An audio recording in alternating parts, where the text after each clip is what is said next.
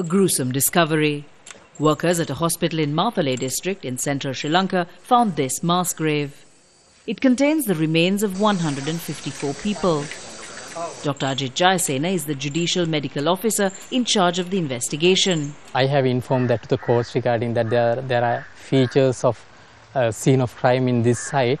Dr. Jayasena says detailed analysis of the remains must be carried out. Bone samples will be sent abroad to find out when they died, and soil analysis of the area is also being done. There were bundles and bundles of skeletal remains, and the other thing is direction of the burial and certain injuries which I have already informed to the courts. So they are unlikely to be that it's a normal burial site. Some say these are victims of a smallpox outbreak from 100 years ago, while others believe they may be those killed by a flood some years ago. But the evidence of violence points to a possible crime, that these may be victims of a violent government crackdown of a youth uprising, either in 1971 or during the late 1980s.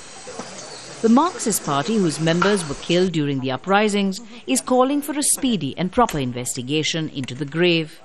The group says this site could potentially be where some of its members may have been buried.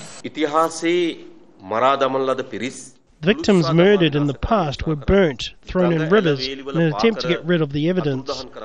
The Minelle mass grave is one such attempt, when the government at the time murdered over 60,000 of our youth.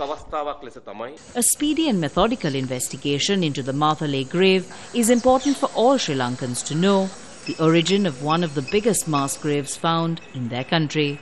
Minelle Fernandez, Al Jazeera, Minelle, Central Sri Lanka.